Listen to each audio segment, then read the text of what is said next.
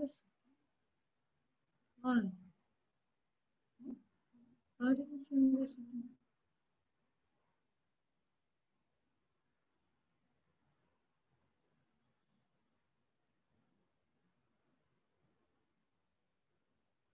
All right, guys, we're ready to go. Abanti, any news of Stuti? Okay, she's here. Lovely. Welcome. All right, then.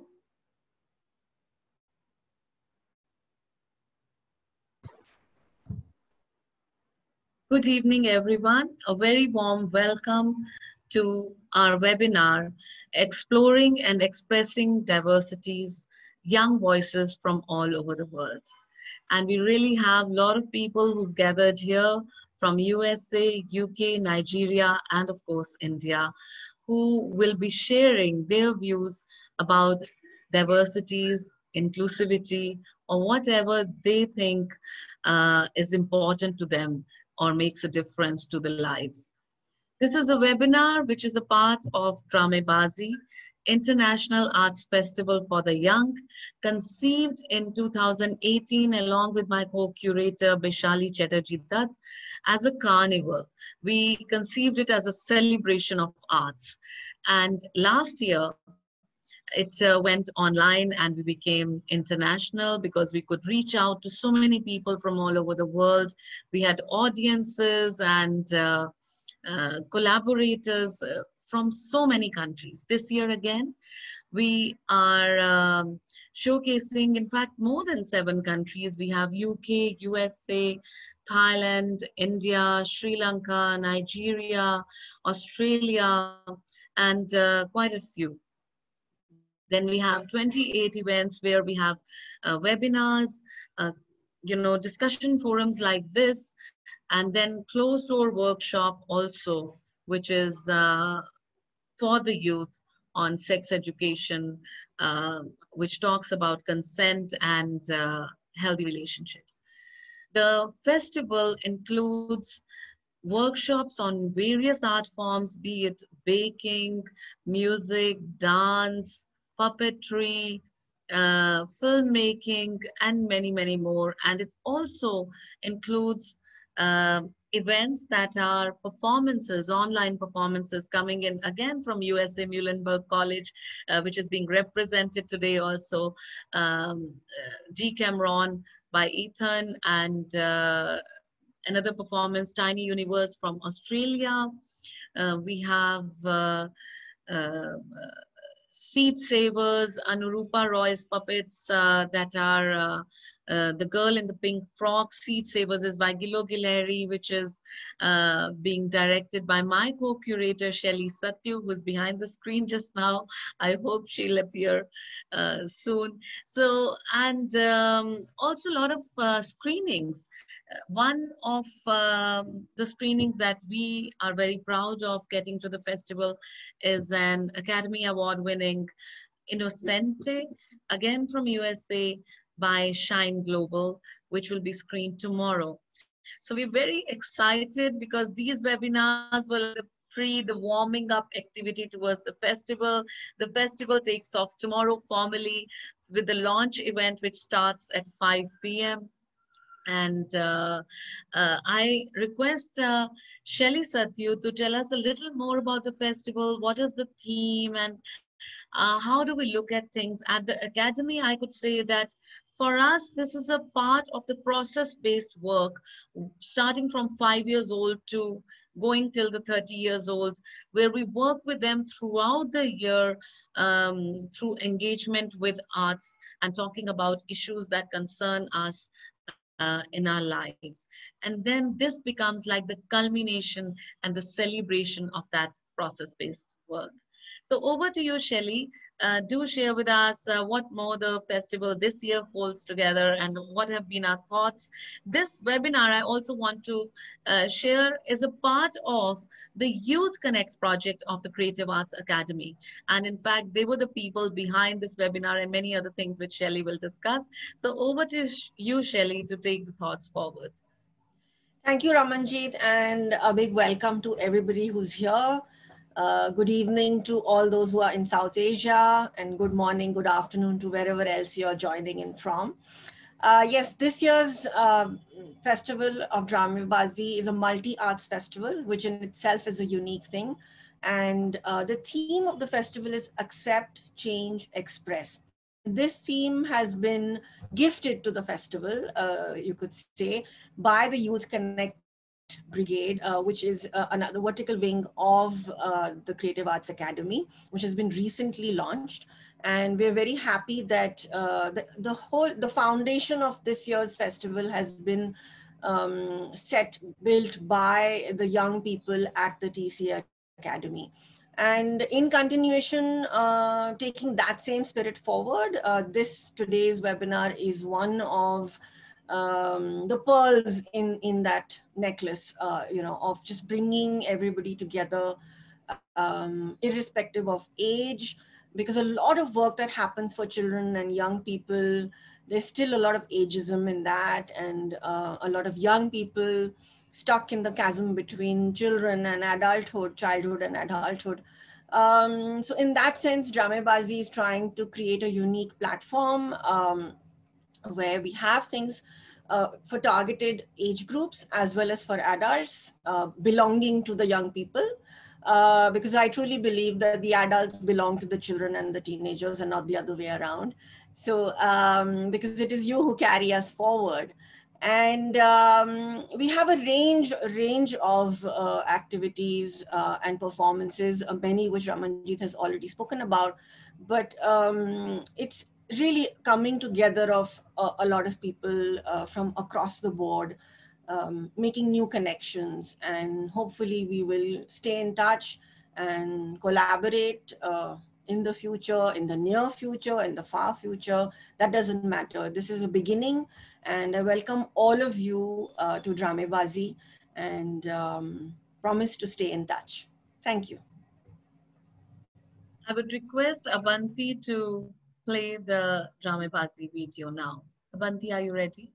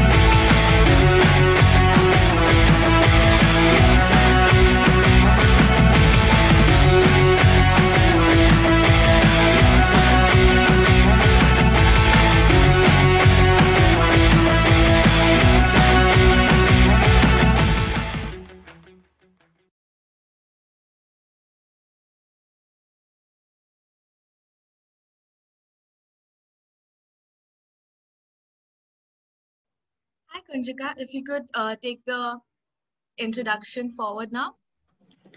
So, as you can see, there has been a lot of excitement about Dramebaazi. And similarly, for the past few months, Youth Connect is something that has been on all of our minds, on the TCA interns, and we are very excited to share this platform with the today's youth and to try and make it beneficial as well as fun for them. So since the beginning of the Creative Arts Academy, it has been a space for the youth where they have been able to freely express themselves through various forms of art. Youth Connect is an initiative taken by some of the interns at the Creative Arts Academy to create a forum for the youth to discuss taboo topics and foster change through arts and intervention. Youth Connect aims to build a community that organizes group sessions and activities that are tailored to the interests of the youth. We intend to be a safe space for the youth where they can share their thoughts and be themselves, and we're an organization created for the benefit of today's youth. On the same note, so today's webinar, as Raman ma'am and Shelly ma'am introduced for us, we have our panelists talking about their experiences of diversity and inclusion in the different countries where they're from and the context that they reside in, and the ways one can express themselves. It's about exploring one's own voice and the practice of inclusion, acceptance, and community building in the different spheres. And with this forum, we intend to bring an international collective of young theatre makers to discuss and explore and express the diversity as artists. Thank you. I would like Pari to take this forward and introduce our panelists. Thank you, Kunjika. Our moderators for today include Joey Marcaci, who made his directorial debut in the Fish Project Play Festival 2020 with GPS and autoerotic comedy. He is currently directing the comedy Shit Train for the 2021 festival and will also be directing his own play guest speaker in the new play reading series. Last semester, he appeared in the Sedehi Diversity Project 2020 as part of the ensemble. He's a double major in theatre and business administration, and on campus, he acts in various theatrical productions, does improvised comedy, and is currently working on bringing back the Muhlenberg ice hockey team with hopes of fall 2021 puck drop. He's extremely grateful and humbled for the opportunity to be a part of the leadership involved in bringing true change to campus. He's fully committed to making the Sedehi Diversity Project 2021 the most impactful and effective project yet. Lauren Karanda is a rising junior at Muhlenberg College. She is a double major in directing for theatre and business administration. At Muhlenberg, Lauren was involved in Lessons for an Unaccustomed Bride, where she was the assistant director, and Lost, and GPS, where she was the stage manager. Lauren also serves as the event coordinator at Source Creative House in New Cumberland, Pennsylvania, USA. Lauren is currently working alongside Ruhani and Joey on the Muhlenberg College Sedehi Diversity Project and is honored to collaborate with such insightful and inclusive voices to make our campus community more equitable and inclusive to all. Ruhani Singh is a rising junior at Muhlenberg College, USA. She is currently pursuing a double major in theatre and film studies. Along with these two art forms, movement is her go-to form of expression. Having been in theatre for many years, she has performed in several performances, including 10 into 10 or the Decameron, Being the Becoming, the Creative Arts Academy's Beyond Borders, which was a part of the 8th International Theatre Olympics at National School of Drama, India, A Midsummer Night's Dream, where she played Bottom, and The Merchant of Venice, where she played Shylock. Ruhani strongly believes in using art and performance to tell stories that matter and inspire change. Our panelists for today include Vicky Allen, who is a Northern Irish actor and performance artist. Studying a level 2 and 3 extended diploma in performing arts, Vicky also completed additional training at Bruiser Theatre Company's Graduate Academy and Tinderbox Theatre Company's Play Machine program. Some credits include Teresa in The Shedding of Skin, Kibosh Theatre Company, Murian in Consumed Prime Cut Productions, Tutor in Dancing at the Disco, At the End of the World at the Replay Theatre Company, and Villager 7 in Lucid Tinderbox Theatre Company, Star in Dirty Talk, No Touching Theatre, and Cara in Cara and Martin, BBC Bite Size, and 60s Model in Femme Fatale, BBC. Emmanuel Ndefo is a researcher, performance artist, and a choreographer of dance. In general, his works are based on a variety of movement systems in their emotive and material context, and can be described as an adventure and search for the materiality of action, gestures, motion, and performance that underlies every human activity. He is interested in the body moving in space and the manipulation of unconventional spaces. Although his principal medium of inquiry is his body within a contemporary framework, there is a conscious avoidance of being bound by trends, fashion, or styles in the art world. This approach permits him an open, creative mobility and stimulates a vitality which stems from the body and movement, but goes beyond into the realm of photography, installations, and other strands of artistic representations. Pachisia is pursuing a doctoral degree at the Faculty of English, University of Cambridge, as a Gates Cambridge Scholar. She also writes poetry on the side, and her work has or will be featured in MOIDA Quarterly, Up the Staircase Quarterly, Claw and Blossom, The Rialto, Capsule Stories, The Seventh Wave, The Ulladur Post, and Clever Magazine. Currently, she is contributing poetry editor at The Seventh Wave. Welcome. We're very excited to have you all here. Thank you so much, Pari, for that wonderful introduction. And now we're ready to start this webinar. We're very, very excited to have young panelists from all around the world. And as we've already said, it's beautiful that such diverse communities can come across and talk about issues that matter to us. Taking this forward, I'm going to begin with the first question and then hand it over to my co-moderators, Joey and Lauren, to take the conversation further. So Vicky, Stuti, and Emmanuel, I think our first question to each one of you, and we can begin with in any order, but maybe Vicky can begin. What does diversity mean to you?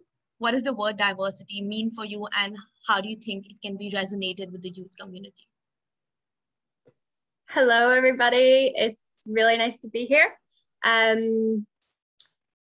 Diversity to me is difference of human and difference of everything, really. And it's great to see so many diverse people here today. Yeah, it's just celebrating difference, whether it be gender, age, ability, in anything. And it's great to have it. And it's really exciting to be a part of this today. So thank you for having me. Thank you. Emmanuel, would you like to go next?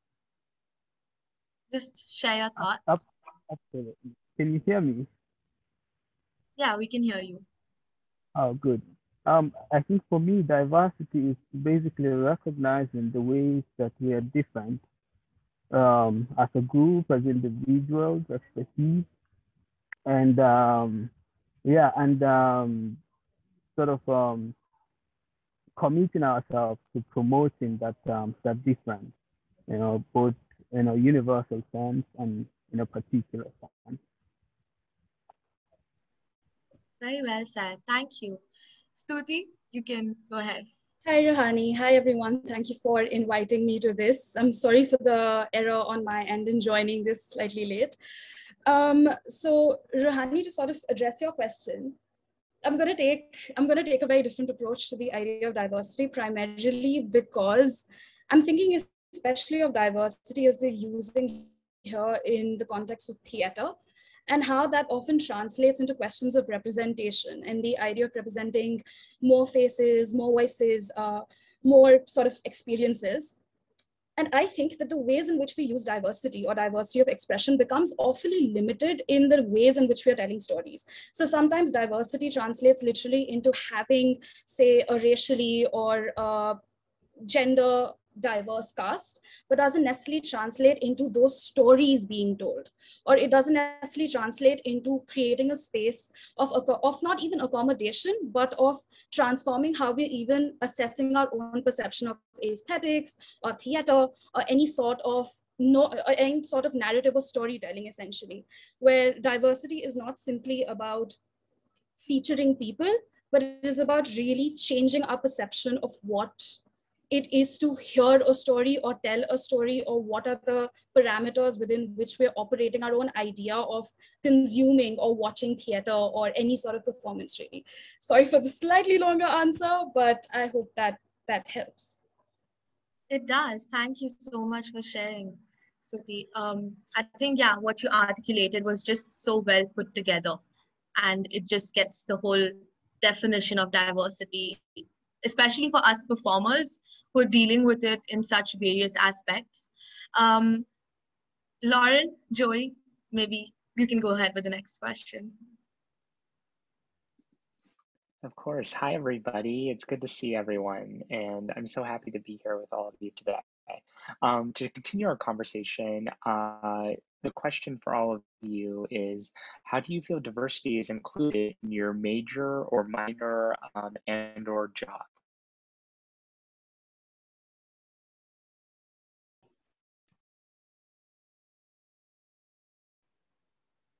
Anyone could begin. Vicky or Emmanuel or Stuti, whoever would like to begin could start.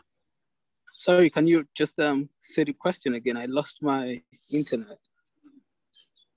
Yes, no problem. The question is, how do you feel diversity is included or possibly not included in your major or minor and or job? Okay, fantastic. I work as an artist, as a performance artist, as a choreographer, dancer. And yeah, and I think for me, I mean, there are two ways that I try to, explore in my work and in my daily life, the idea of diversity. And one is to take a kind of ethical kind of overview, which, and I think in some sense, all art has, I mean, personally, should have some kind of ethical purpose. And at the bedrock of this ethics should be, how we treat each other, how, we explore the sufferings of others, how to increase well-being per se.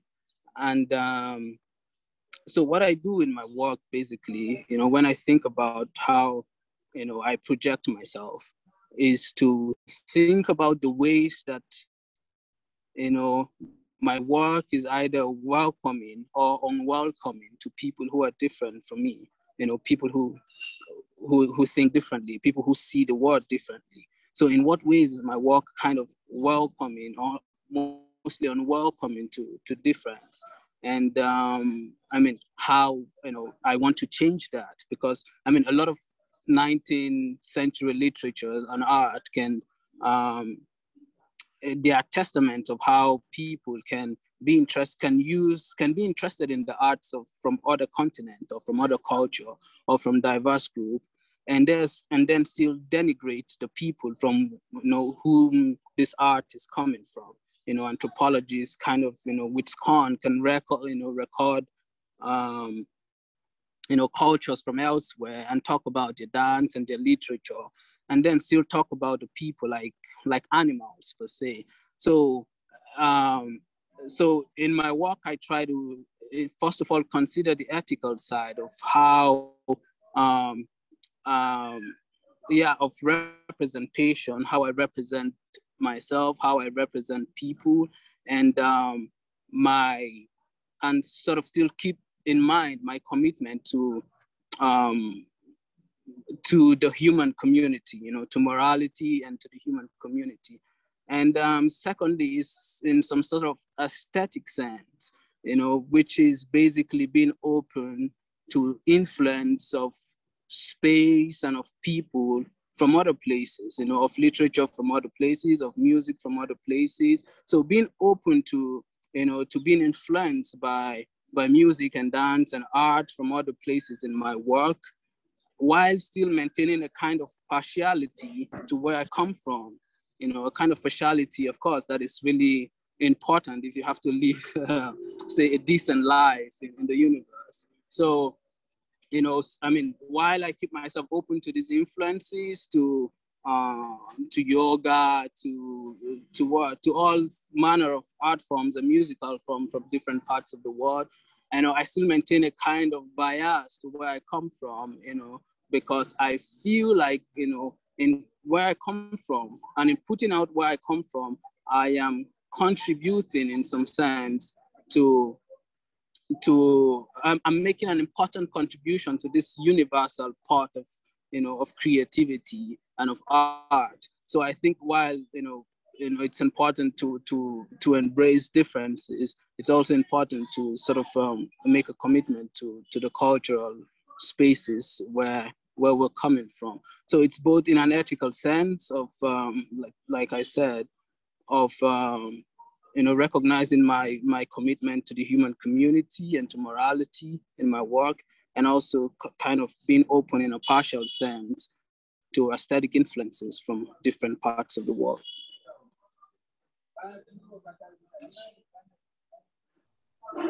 I think what I have to say picks off very seamlessly from Emmanuel, so I'll just sort of pick it up from there. So, I mean, of course, I'm coming here from two separate identities. One is as a PhD candidate in the Department of English, and the other one is as a writer myself. So with the first specific category, I'm constantly aware of the fact that the space that I am in, which is the University of Cambridge, has been a space of extreme oppressive power throughout the years, has been very instrumental in how colonization has taken place around the world in creating colonized thinking, in terms of creating orientalized identities, in terms of being a center of power where white supremacy reigns to this day. So working in English in that environment is particularly interesting because any sort of attempt to decolonize, quote unquote, only feels piecemeal or only feels almost tokenizing in a certain way. So my work itself is very post-colonial. It is actually focusing on resistance poetry across the world.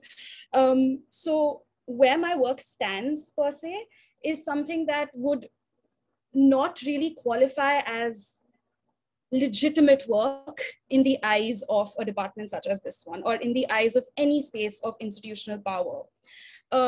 Instead, my work will be seen as that token category of we are decolonizing, we are doing the work, we are getting this one brown person in the midst of a lot of whiteness, in the midst of a lot of white thinking, as a person to contest these ideas that we particularly have. And the kind of structural support that is required isn't necessarily always there, barring maybe one support system, maybe one supervisor, maybe even when we go down to the basics of creating anything, which is the idea of providing institutional care, or the idea of having systems that support and uphold you in a meaningful way so that you can produce to begin with. That doesn't really exist in a way that accounts for any sort of, I mean, if you're using the word diversity, then diversity of gender or race, or even the question of caste, especially the question of caste. I'm also very cognizant of where I did my undergraduate training in Delhi University at Lady Shri Ram College.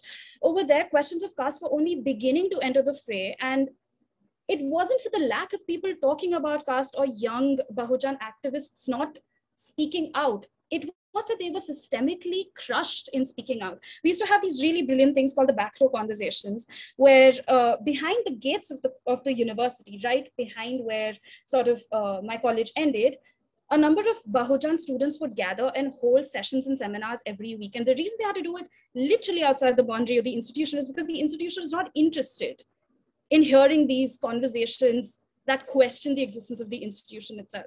So in asking whether, how it is represented in your major or your minor, it's a very pertinent question because on one hand, it is like these questions of marginalization and these questions of subalternity or these questions of decolonizing are a huge part of any kind of English curriculum or English education.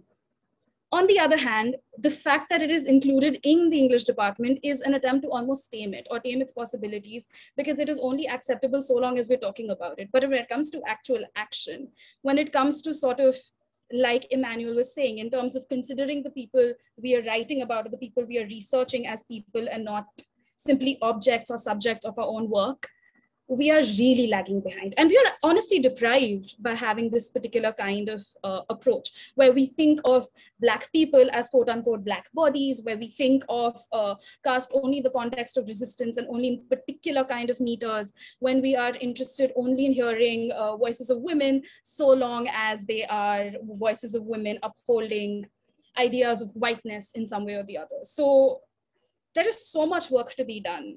And I think the largest problematic in getting this work done is institutions that we otherwise socially would uphold, such as Oxford, such as Cambridge, such as any of the Ivy Leagues, really. So that's my 2 cents on this. Yeah, thank you, Stuti. And before Vicky goes on, I just want to even speak about, and maybe we can come back to this later, but I would love for Joey and Lauren to even share about the work that we are doing as Sedehi Diversity, the Sedehi Diversity Project at Muhlenberg College, where we're studying currently in Pennsylvania. And it's exactly this kind of work. It's about talking about the cause of diversity in our campus community. How is it that we're addressing the issues, and what are the things that the administration is not doing right? What are the things we need to call out on, and what are the things that we need to ask them to take into their accountability. So I'm glad that you brought about the fact that these conversations are needed. And I wish more and more colleges have such projects and conversations where they can hear from the students what it is exactly where the diversity needs and what is it that we are actually asking for. But we can come back to this and Joey can share more about his role as the director. But Vicky, please go ahead. Talk to us about your work. So, oh, unmute. Can you hear me? Yeah, you can hear you. Okay, great. I am an actor and have been working professionally as an actor from I was maybe 18, but I didn't go the normal avenue of going to university or drama school or anything. So for me, it was always, not always, but I've been in situations before where I have been told that because I don't have that background of uni or anything, that it's not a career path for me, or it shouldn't be, it's not a professional job that I'm in because I haven't done the norm. But I think I dealt with it okay whenever I was told that. But thinking back, you know, that to me is a huge opposite realm of diversity, and it should be, you should be feeling included no matter what background you have or no matter how you've trained. And I have worked with so many great people, and I learn as I work, and I learn through talking to people like you guys and talking to people who have experienced so many different ways of exploring diversity. And I think it's a great thing. And if I had the chance to go to uni and study that way, I would have definitely done it. But I am really proud of myself and my career and how I've worked it by just being me. And I think diversity as an actor is so essential, but like Stuti was saying, you really need to practice it when you're in the room with people. You can't just say we've got a cast of 5 different genders, 5 different backgrounds, 5 different religions. You need to feel supported when you're speaking. You need to feel listened to, and you need to feel accepted. And it's so great having a room of difference because you learn so much about people, and you have agreements and you have disagreements, but it's overcoming the disagreements and chatting in a civil way and learning about the way that people are and how we work. And then exploring that through art is even more incredible because you just come up with some amazing things. And I find no matter how different people are, when you work in theatre, there's always a similarity of wanting to create something magical, and that's just incredible. And that's why I'm a part of it, because I love being around people who celebrate difference but also want to make art in similar ways, whether it be through spoken word or poetry or dance or physical theatre.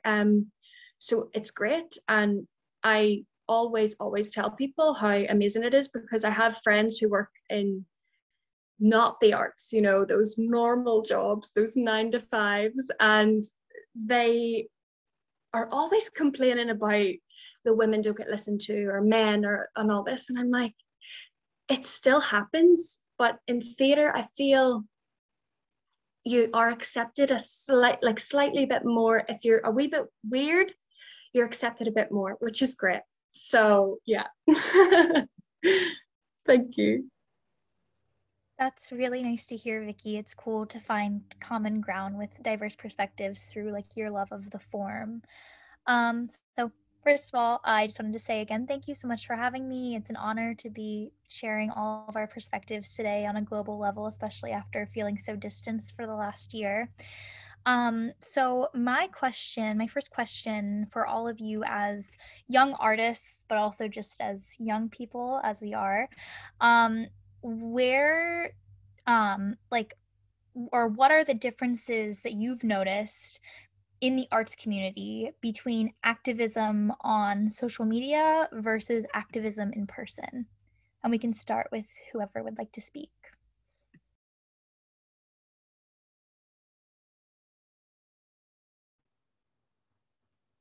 Can I take this? Is that all right? So Lauren, that is sort of the subject of my PhD. So one of the most interesting things, I mean, there's lots to be said about it, but one of the most interesting things that I constantly hear about online activism is how it is illegitimate, or how it is not as valid as protesting, or putting your body in the middle of an actual active protest as is happening in person, so to speak. And when I'm saying the word protest, I also mean it in terms of producing stuff, because I mean, as any protest unfolds, or any sort of active resistance unfolds, or any sort of assertion of your own identity unfolds, it happens creatively, especially online. You are creating content of various kinds. You're sort of creating pictures and memes and art, and putting together very funny clips and so on. And there is a sense of one is inferior compared to the other, right? I take a lot of problem with that, because I think, if anything, the space of the internet allows more and more people to come to the front, and more voices to come to the front in ways that are incredibly unique and incredibly imperative. And it expands what we even consider the idea of art, or the idea of resistance. I mean, take the meme, for example, which is introduced essentially as a very funny form that, you're supposed to laugh at. And it has been modified in so many ways, and in such creative, authentic, performed ways, been taken away and adapted into like music at times, been adapted or like featured in films and so on, because it was produced communally. Like, you could automatically see how it resonates with so many people.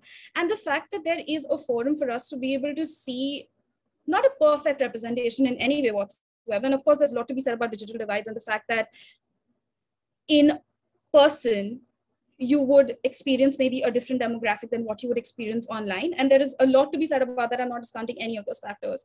But to necessarily say that any kind of resistance activity or creative activity that happens virtually is somehow lesser is inaccurate, because if anything, we have been able to even gather as a community from different spaces right now, because this is taking place virtually, effectively, this particular conference and so on. So how social media works is that we can connect in very amazing ways.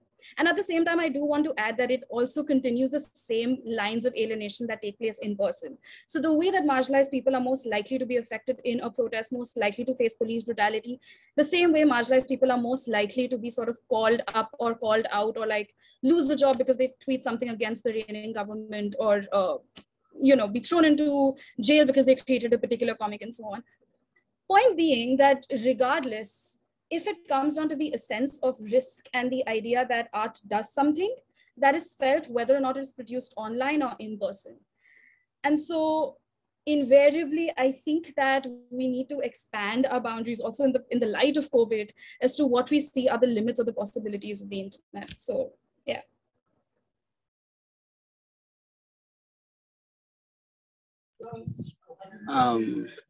Yeah, I mean, I basically agree with what she had said. What I'm going to add is that I feel like, in some sense, I mean, not disagreeing with her, but just kind of stretching the conversation a bit, that what we've seen today with social media and activism also is a commercialization of activism, in some sense that because it kind of disembodies a person from their opinion, so you can have thousands of opinions floating around, and then you cannot pin, what people believe in to the person who believes it, in some sense. And so I feel there's a kind of problematic in this kind of I mean, not really a problem, but there's something really strange about this disembodiment, because it's still the question of if one needs to understand the ethical position of an artist, before one can fully appreciate their work. So I feel it's still the same disembodiment that the people who ask, who said that the artist is dead, in some sense, once the work is produced, are trying to deal with. If one should, separate the individual, who's especially in this age where, people are speaking more as groups and, not as individuals. If people should separate individuals and, in favor of the group, in some sense, And I think this with social media, it's becoming more and more pronounced. And so it's easy to find people who say, as a Black person, I think, this, because nowadays it seems in this age that that is supposed to cover for your opinion in some sense, because we foreground the opinions, instead of the individual, and then we foreground in some sense the community instead of the individual. And I think more and more we should sort of clamor for a balance between these two, the individual, the community, and then the opinion, so that people are more likely to speak what they believe in some sense, and not speak under the cloud of a group. People are more likely to speak what they believe, to speak their mind, to be more confident, both online and offline, to communicate, their values, and their values, the changing of their values, if it's a flexible thing that they believe, and not hide in some sense, behind group, behind technology, and I think that's quite important for artists to communicate. I mean, in dealing with social media, that we don't get lost in the technology in a way that that what we speak out doesn't really affect us in some sense, because we are lost in the crowd. So I think in terms of activism and in terms of social media, I think there has to be really a strong balance between that. When someone communicates their opinion, it's because they have, in some sense, earned it through constant, through work, and through whatever means, but they should have earned it in some sense, and not just because they're part of or they are considered part of a group. Yeah, just what I feel.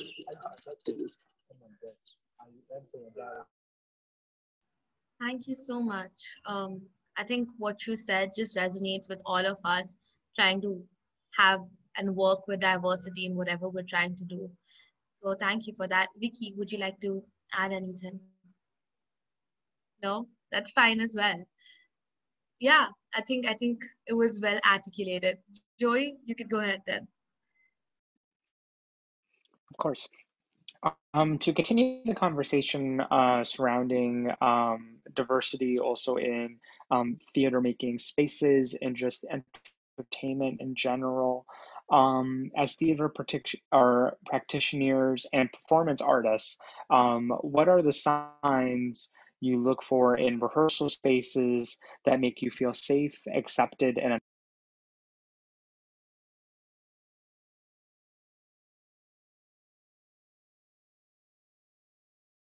Sorry, could you repeat the question, please, Joey? Yes, as theater practitioners and performance artists, what are the signs you look for in a rehearsal space that makes you feel safe, accepted, and I mean, can I go first? Okay. Yeah, I think basically what I look for is a place where they make me feel more and more myself, in some sense, more and more liberated, and not places where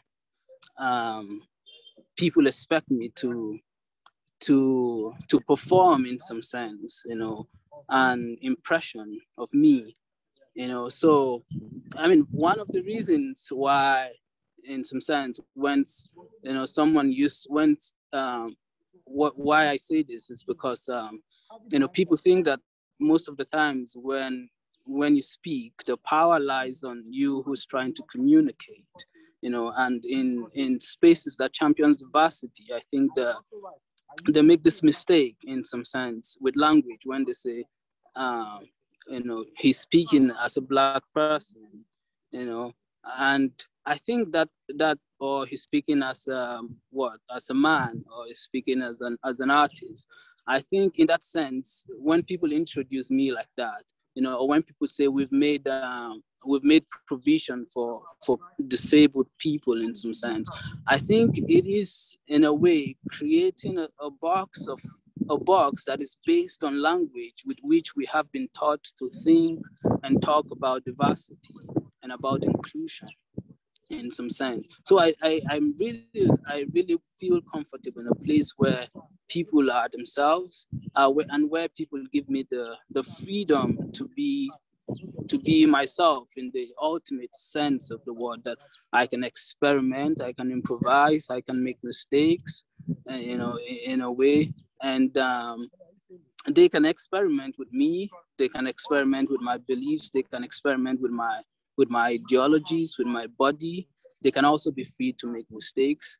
And a place where that diversity is rooted also in local practices, but is also open to of course contributions from different regimes or different places, different people, different individuals. So a place that makes me feel more and more of myself without having to pretend or to play into some sort of grand narrative of what of what the language with which we communicate. Diversity is a place where I can truly sort of experiment, and I can actually live it. Thank you. I want to ask Vicky next, just on the same question, but maybe you could speak more about your work in the shedding of the skin with Kabosh Theatre. We also have Paula who's joined us, and this is, again, we have a collaboration with the Creative Arts. It's a British Council project with the Kabosh Theatre, and we're so excited and grateful to be a part of this collaboration. But what would you like to say about maybe while making this project, what is it that you think as a theatre artist you would maybe feel or need to make the environment feel more safe and accepted, or what was the process like? Yeah. Just touching on the first question, I think I'm a wee bit slightly naive when I go into a process of the likes of a show or rehearsals, because I don't look for signs to begin with. I kind of go in expecting everything to be inclusive already, and then if I notice moments of that not happening, I guess that's when I'm kind of like, okay, this isn't right, this isn't okay, they're not being treated equally, and then I would address that. But with the shedding of skin, it was a piece written by a playwright called Victoria Kafola, and it was directed by Paula McFetridge, who runs Kabosh, and it was essentially 4 characters of different ages and different backgrounds, different cultures, different languages, everything, and they effectively suffered similar experiences with conflict and violence and abuse. And discussing that in rehearsals, I learned a lot of it's okay to ask questions if you don't know what's going on, because I would struggle a lot with not understanding intellectual conversations. So I felt so comfortable being able to just put my hand up and be like, actually, I don't really understand what we're talking about here. And it was such an inclusive thing, whereas I've been in situations before where I have been not able to speak up as much. So it was making sure that everybody was on the same path. And there was a lot of times where we would all just kind of go, where are we right now? Is everybody okay? Because the piece was so heavy, but we always were there for each other, and it was mainly women who were a part of the creative team. We had a couple of men when we went to film the piece, but for about 4 weeks, we were just all surrounded by women and talking about issues such as sexual violence and abuse. There was moments where we were getting a bit emotional, so it was nice to have that support of, I'm here, I've got your hand, I am listening to you, and I see you and I'm with you. So that was lovely to be a part of. And as well, in the piece we have a rape scene. So we had an intimacy coordinator on, Paula O'Reilly, and it was great to just have that somebody there to make you feel safe, to make everybody feel safe, to just know that everybody is on the same path of comfort. And if the actors were getting a bit uncomfortable, that they could just take a minute and breathe, which is the first time I've ever been on a production to have an intimacy coordinator, which was incredible. And I think it should be necessary on any job that includes any intimate scenes, for sure. So yeah, there was a lot of diversity in the process, but we were all there for each other, and it was an incredible journey. And I'm just so lucky to be able to even chat with you guys now through doing that show. It's just really cool. Yeah. I mean, I'm not a theater practitioner myself, but as someone who watches a lot of theater and therefore is on the other side, I think what Emmanuel and Vicky said about, the politics of care and the politics of trust, and Vicky, I found the point that you made about having an intimacy coordinator so important and so vital, and that again sort of connects to what is really curious or of interest to me when I'm looking at the production house that is putting up a play, which is, where is the money going? And I know we don't like talking about money in the context of the arts at all. It is supposed to be above that and all of that stuff. But women actors are notoriously underpaid. Trans actors are notoriously underpaid. Black actors are notoriously underpaid. Think of any intersection, so to speak, and they are underpaid. Are you paying them at par as their white male counterparts? Are you doing things such as putting up ramps or putting up spaces of accessibility so that people with different abilities can access these spaces? Are you effectively trying to create a space monetarily which compensates, say, underpaid, underfunded young interns to be able to actually come and have conversations and put in their labor? These are important questions that we have, and things that get awfully sidelined because we don't like talking about money in the world of the arts at all, whereas it is very much what pushes the world of the arts to be able to produce and to be able to actually create spaces where people can be artists full time, really, and focus on creating very meaningful work. So I think that is something that I personally really look towards whenever I am sort of engaging with any production. It's funny you bring that up, Stuti, because my next question actually is specific to you and your work that you do. I know you wear many hats, but I wanted to talk specifically about your work in writing, and also it sounds like from your introduction that you've also done some editing work. So I wanted to ask you, as a writer, first off, what do you look for in either a publisher or an editor that tells you that your unique and diverse perspective will be uplifted in that setting? And then conversely, if you are editing another writer's work, what metrics do you use to ensure that you're allowing their diverse perspective to shine through their work? So Lauren, thank you so much for that question. So this is particularly interesting because this is all the questions that I was asked when I was getting the job at the place that I currently work at. And the question being, of course, what do you look for when you are editing? Because, as an editor, especially when you're editing poetry, you're entering with a lot of preconceived notions of what you think makes for good poetry, what you think makes for good writing. And it is so imperative to discard that entire perception and to constantly catch yourself in positions of bias. So one way in which I very tangibly can find that a space that I'm working with is aware that bias exists in any editor is that they have multiple editors for a single piece. Because the idea is, and multiple editors coming from different perspectives with different abilities, with different sort of backgrounds, for the purpose of looking at the same piece and looking at the same perspective and offering, looking at the same piece and offering different perspectives.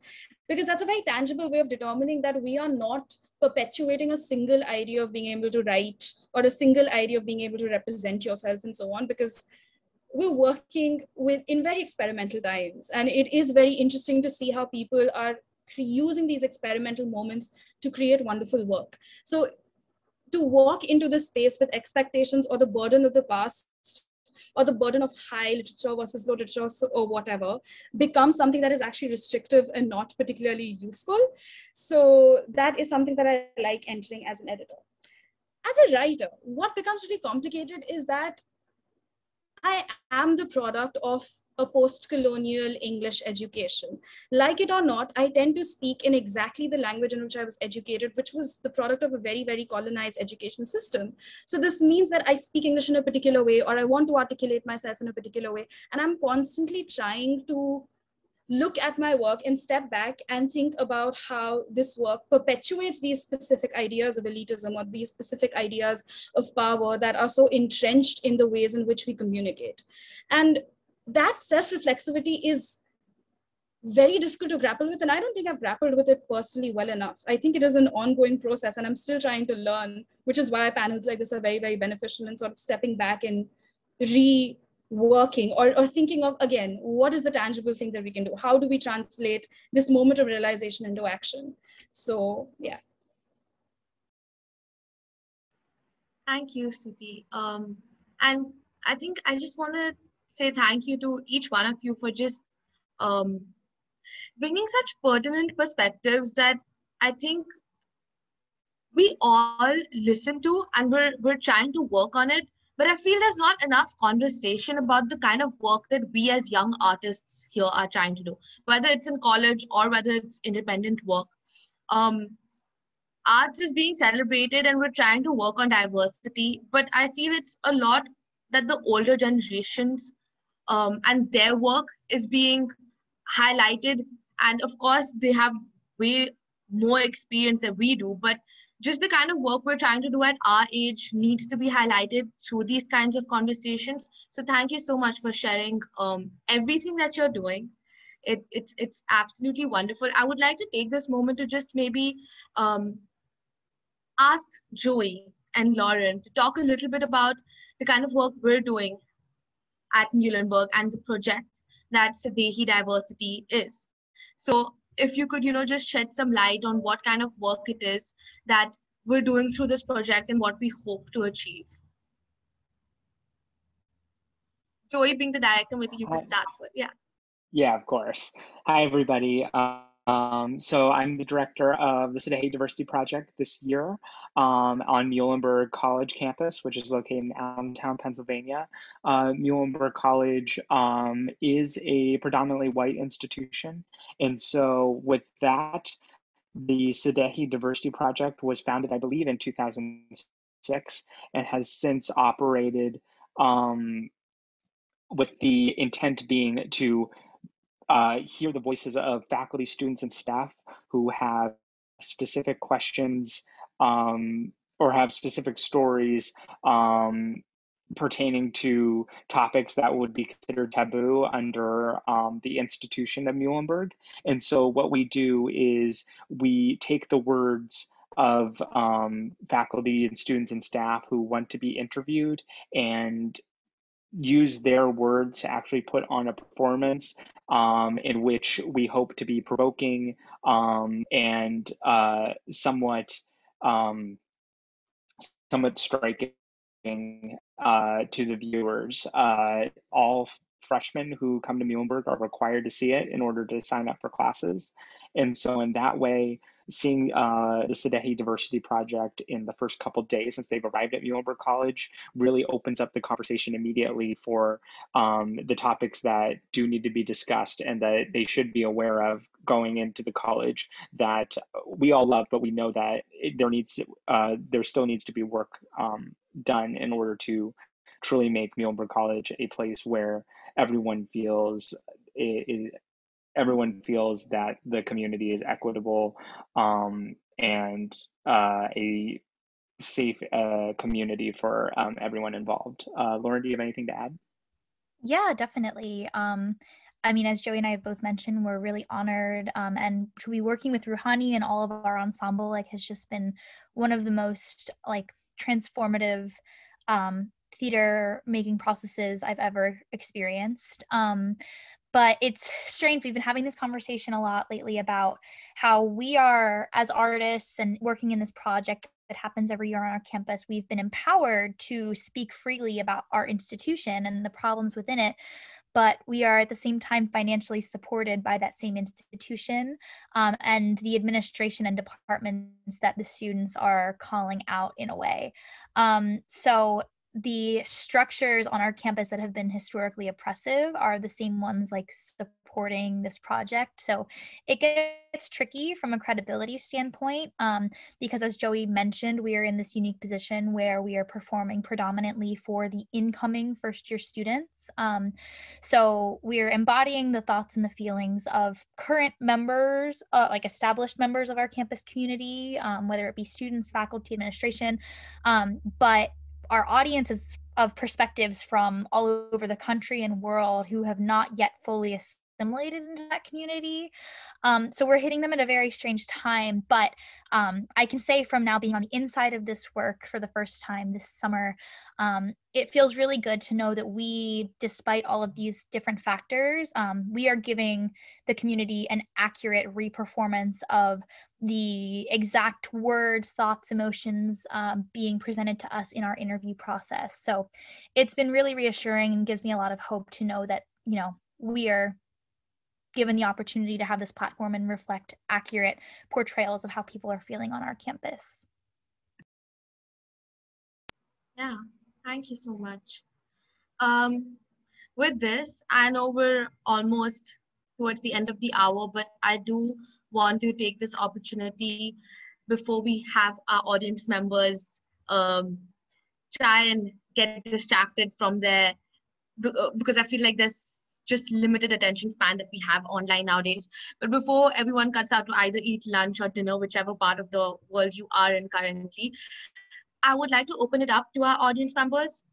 If there's anyone who'd like to maybe switch on a camera and ask our panelists any questions, talk about any form or perspective of diversity, we'd love to hear from you. I do believe till then we had a question.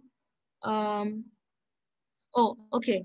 I believe Stuti has already answered it via text, but I just want to like maybe read it out.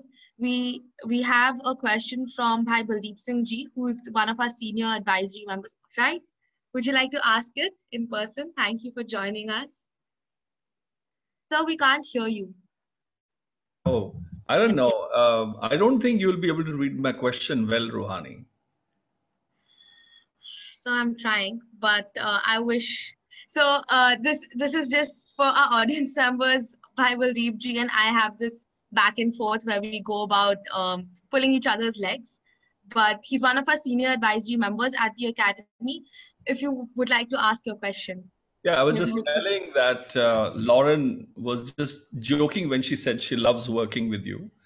And Rouhani said, "How dare you?" I said, because her earrings are dangling not in sync, you know, with the Olympics in jeopardy. So anyway, that was jokes apart. It's lovely. Thank you for the invitation, Rouhani and Lauren, everyone.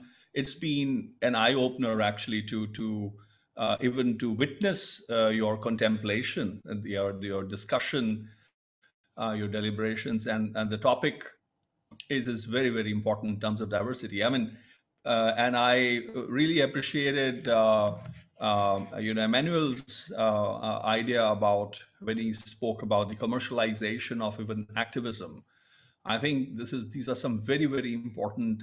We have to be like jealous mothers and fathers, you know, to protect that space where we can be free to question.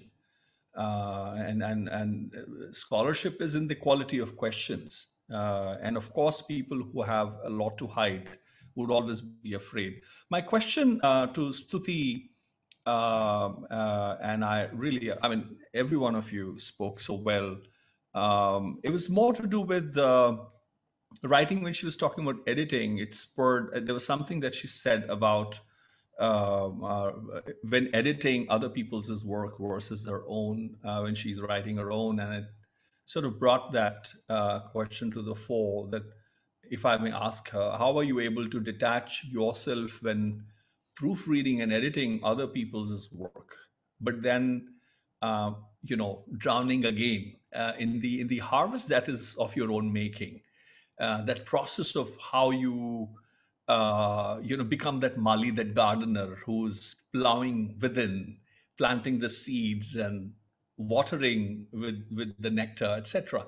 So how are you able to negotiate those two, that when you're writing somebody else's work, you cannot from as a layperson's perspective, from even seeing from far, that you cannot be too involved. You have to be detached to be able to give even anonymous refereeing, that you do. And there's sometimes a writer wouldn't even know that it's you. Maybe you may be responding to Ruhani's poems, or Lawrence, anyone, Emmanuel's work, right? But if it is you're an anonymous referee, they wouldn't even know. So you will have that freedom to question, to ask collaborations. But then when you are with all that experience of editing other people's work, that also you take back when you're diving deep into your own waters. How do you negotiate that? Do you see that, am I correct in seeing that there are two different ideas, and it's a great opportunity as well to go within and without? And if you can kindly share your thoughts and respond to that, we'll be very grateful. Thank you so much, Mr. Singh. That's a very, very pertinent question. And I sort of answered it partially on chat, but I'll elaborate on it further. So I fortunately have the very lucky job of not having to make selections, but having to do the editing work in my specific role. And the specific magazine I work with, which, by the way, if any of your writers, please do submit. We're open for submissions. The Seventh Wave works precisely in contextualizing each writer based on their own exposition of who they are and where they come from. And this reflects in many, many ways on the sort of diversity of the voices in which are included in our project, which means that people are often talking about how they have had, say, unconventional paths in their lives, or they come from backgrounds that are not adequately represented in literatures and so on. But that selection process, I don't have to do. My part is really to, after the selection is done, to actually delve into the work and read it in the context of everything else that has been told to me. So I don't really go into work with sort of the idea of anonymity. And personally, I'm not a fan of the idea of anonymity. I think that contextualizing where someone comes from is a huge component of writing, which is also very interesting in the context of theater, because traditionally in theater, you discard all notions of yourself and like really enter into character. But how can you discard notions of yourself if yourself has been someone that has always been marginalized? How can you discard notions of yourself if your Black person will always be perceived as a Black person, even if you're entering a role that is, say, racially neutral, quote unquote, so to speak? So I find that idea very insufficient, and that is definitely something that I constantly use as an editor, because again, like you said, there is that within and without process where as an editor, you have to sort of step out and have a view from above. I don't think that view from above is very productive. I think it has to be a view that is collaborative, that requires a back and forth with the writer, that requires a sort of deep, involved process. Conversely, my work requires me to contextualize that I hold significant power in India simply based on my class position, my caste position, the kind of accesses that I've had. And that requires me to acknowledge that my work, while as much as I love it, is not representative of anything. It is representative perhaps only me, and it is representative in some ways of a very specific idea that is still inflected by eliteness and is still inflicted by colonial past, because that is who I also am. And I don't think there is any point in making any bones about it. I need to acknowledge this as a way of learning how to not perceive other work or other standards of writing or other perceptions of what art is with this gaze. Like, acknowledgement is the first part of a larger process of unlearning. And for my own work, I'm still very much in the process of unlearning. For my critical work, I think I am getting closer to the point where I don't need to resort to traditional ideas of what is good and what is bad, often very colonial, often very separationist ideas of what is good and what is bad, to perceive other people's work. Sorry for this long answer, but thank you so much. Can I have one quick follow-up, if possible? Yes, Ruhani? Sure, sir. And then we can follow up with the next few questions that we have. Thank you for that. I represent the uncolonized India. So my ancestors never shook hands with the British. So just to add an idea to you, even in the academic field, there's a lot of, the post-colonial and then the decolonial kind of a work which is going on. And I pushed back a few years back, but I said, but what about, is there a place for us, those who never were colonized, who fought, who were the resistance, and whose ancestors never shook hands. And we have memories.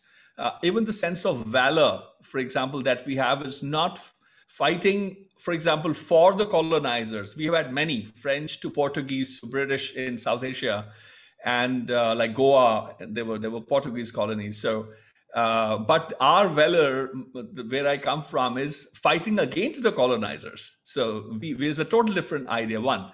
But the reason that my follow-up was to do with the anonymity, idea of anonymity. I think one other panelist is also, I think Lauren has written that Stuti's points about anonymity are so fascinating in conversation with Emmanuel's points about the issues that arise when social media detaches thoughts from the individual. So I'm just addressing to the anonymity part when I mentioned. I feel when we are looking at referee journals and others, anonymous refereeing gives added freedom. So at times there are writers who are known to you, but who may not. I mean, it is one capacity and capability to be able to offer honest opinion. But it is not everybody's capability to sort of withstand or to remain afloat above a tsunami that comes calling. Criticism or even a pushback, or even, So I think I have felt, with my own experiences writing for referee journals and editing whatever little I have been able to do, that gives a freedom when the writer doesn't know where it comes from, and you give your honest, very objective opinion, not to undermine or glorify anybody's work, but honestly. So I would still want to defend that space. Yes, there are people within our own space. When we write our friends, we do send our stuff for vetting, right? Can you have a look at it and respond back? So those people who we know will give an open opinion. But there has to be a space where an editor or a referee can have a place which is totally private, and where the person has a freedom to write that which is responsibly been the task that has been given, and for the writer to be able to then look at it, not knowing where it comes from, but then look at it very objectively and respond to that. And then, of course, that dialogue also occurs where you talk of partnership, etc. Sorry for this longish, but if you have any thoughts, I'll be willing. Thank you so much. Thank you so much for sharing, Dilipji. Stuti, maybe you could share something, and then because I have one more question. So to respond to your question, I am going to take a different stance from you. I think I'm at opposition with you, as Rohani is at opposition with you, I think, in a different way. So here, I think that anonymity, or the idea of objectivity that comes with anonymity, is very questionable. I think the bias that creeps into the process of reviewing seeps in, so I'm speaking again from the perspective of also being an academic and therefore submitting to journals and being on the other side of the process and on the side of submission. Of course, there is something to be said about anonymity in that, things such as where you, like your university, for example, is not privileged over other things. And I absolutely concur with you there, that allows a certain space for that idea of falsified meritocracy to not perpetuate. But on the other hand, and this is where the idea that there is an objective reviewer, in my opinion, doesn't really exist. Because often when, say, for example, if there is someone who's submitting from South Asia and does not have the resources, the academic backing, or even the idea of form or other sort of I just think back on my own experience as an undergrad in India and the utter lack of resources I had in terms of producing anything academic, versus now where I can literally send an email and get any book that I want in the world right now. And it is a divide that exists globally. And to think that then you will be assessing this work that is coming from the center of power versus this work that is not adequately resourced, that is not adequately supported, and then somehow have an objective merit of it, feels like a very difficult thing for me indeed. So which means that when you are reviewing work, you need to almost always be aware that there are contexts, or at least have some degree of bias training to be able to undo those contexts and realize that things aren't, that the idea of a meritocracy as we understand it doesn't really exist, and the idea of objectivity, or say a singular objectivity, definitely does not exist, which is why, again, like, I mean, you also raised this point about partnerships and the need for partnerships as a way of actually offsetting the review process becomes really, really important. I think that this is a very interesting conversation. We should definitely take it up later, but I also don't want to take up too much time. I'm sorry about that. No, that's completely all right. I think this conversation is great and can be brought about later as well.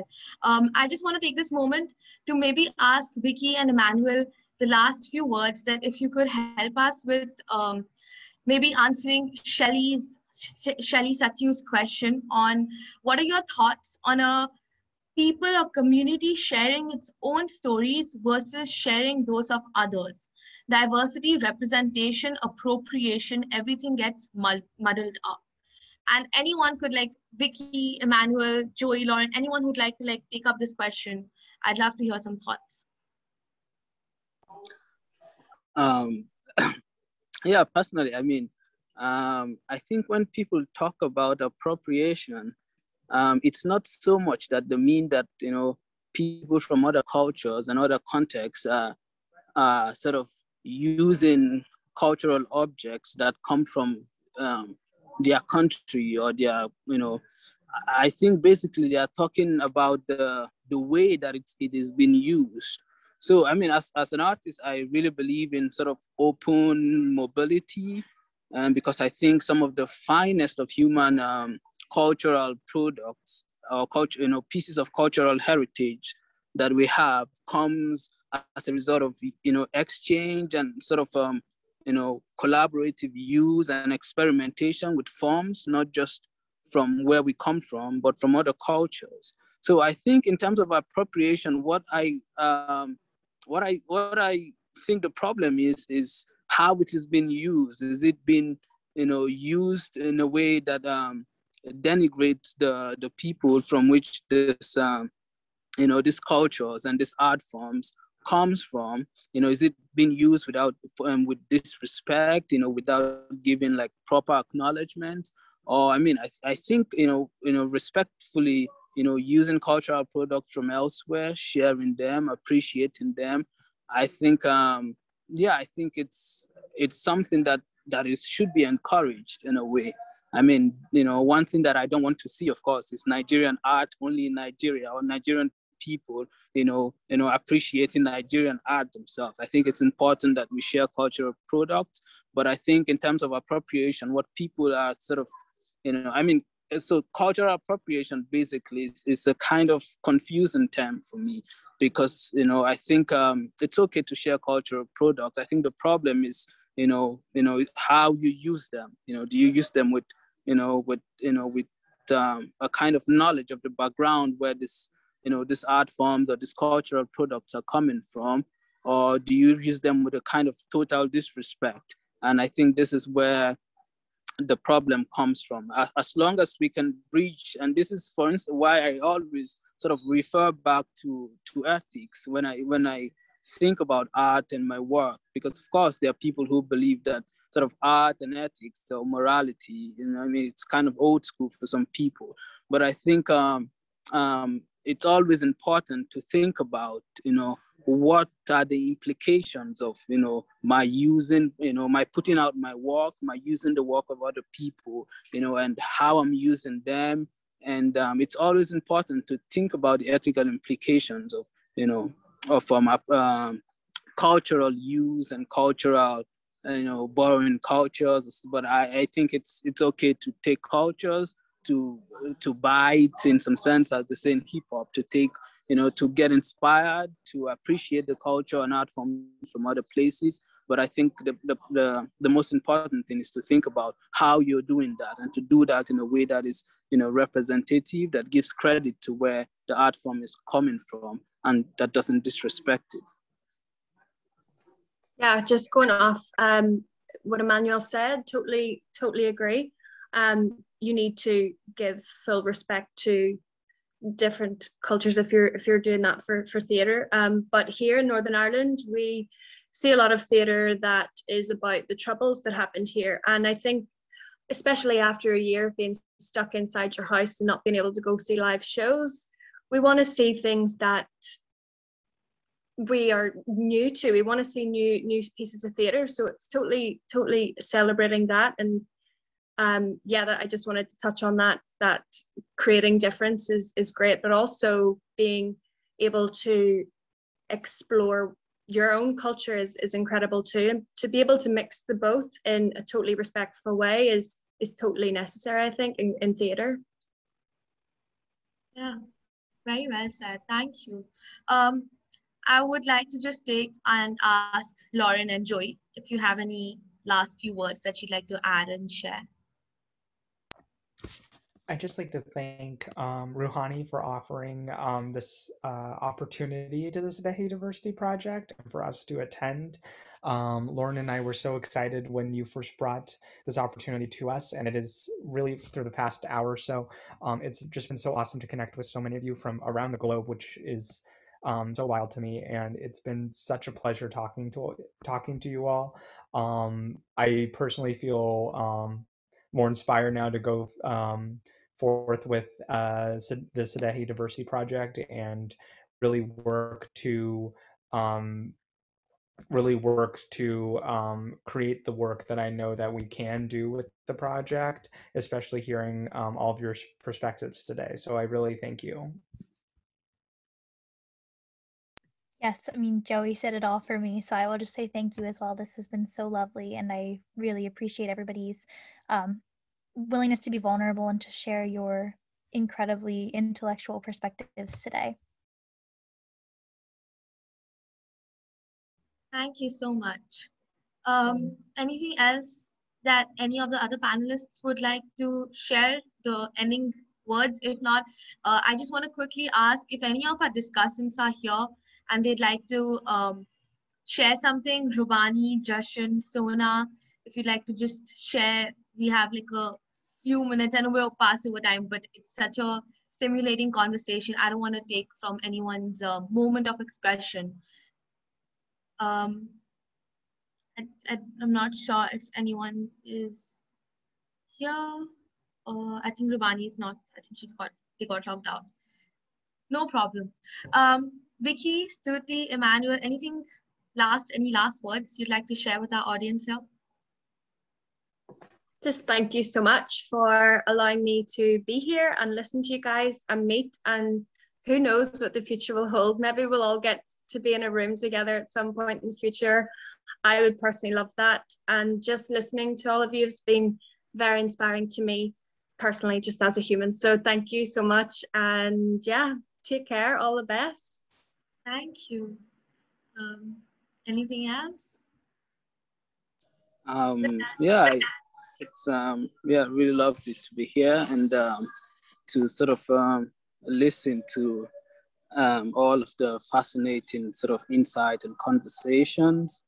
And I don't know, something I want to just point out a bit about objectivity and anonymity. I think because you're anonymous doesn't necessarily guarantees that you're objective in terms of criticism or in terms of editing. You know, anonymity just means that, you know, nobody knows who you are, or, you know, but I think that what objectivity for me really means is, whoever you are, is to make plain the position from which you're speaking, you know. So if you're speaking as a person who comes from so background and this background, if with respect to the varieties of backgrounds that we can think about, objectivity is basically putting it out when you write or when you that this is my point of view, and this is the metrics with which I am sort of this is the position from which I'm speaking. So, but that being said, I'm kind of super grateful to be here, and to Banti for inviting me, and hopefully to connect with you guys in some other ways. Definitely, I resonate your same thoughts, Vicky and Emmanuel. I hope we can, meet some point in whatever future and whatever space that comes together. So thank you so much for this beautiful conversation. I think it's been a delight having such diverse perspectives from such diverse countries and just bringing in your art form. I believe this entire form of expressing, so the exploring of diversities and then expressing them, I think has been beautifully articulated through all perspectives, and I think we've had a beautiful culmination. I would like to personally thank for the collaborations that we've made here. I feel this entire panel has been brought about from different places. Like Vicky has joined us from Kabosh, who's been a contact by Paula McFettridge. Stuti has joined us through Paroma's contact, who is right now currently volunteering with us at this in our team. Emmanuel has come through Abanti, who is the program officer at the academy. And of course, Lauren and Joey are my friends from my college who are joining in from my ensemble. So it's just beautiful to see such collaborations taking place in this, pandemic, where we wouldn't even have thought of coming together. But I do hope to see everyone in person, maybe somewhere in the future. Thank you so much to our audience, to our senior advisory members, our co-curators of Dramebaazi for hosting this and letting us hold this conversation for the youth and by the youth. And yeah, I would just like to take this moment to say that Dramebaazi, officially, we've had 3 beautiful webinars as part of the International Arts Summit. But Dramebaazi, the entire festival, is beginning tomorrow, officially with the first workshop. We have immensely taken time and effort to create this festival for the young. And it's not just youngsters, but anyone from age 5 to 30. And it's we keep saying these few things again and again. So most of our lives and webinars have this. Either Shelly ma'am or Raman ma'am keeps reiterating this. But we have so many countries and artists. And I just feel it's such a great celebration of the arts for people to come together given the circumstances. So please do join us. And especially in the open discussions, we have this beautiful screening of a Academy Award-winning film tomorrow called Innocente. And it's just an amazing film. It's from a US-based company called Shine Global, and it's a documentary on this young girl, Innocente, who was a homeless girl, but she found her form of expression through painting and art. And it just makes this film made me cry, and I hope we have audience members joining in from everywhere just to look at this entire topic of homelessness and how homeless children are maybe treated in the United States, but also all parts of the world. Like, what is it that's happening to them and how do they find happiness? And we have many such events joining in from Australia, and do join us, but I'd like to end it over here. Thank you so much once again. Please stay tuned, and thank you to our panel for joining us. Thank you, Rohani. Thank you, everyone.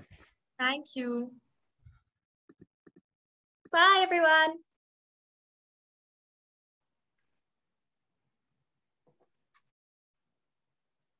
Bye-bye. Thank you. Thank you, everyone. Bye-bye.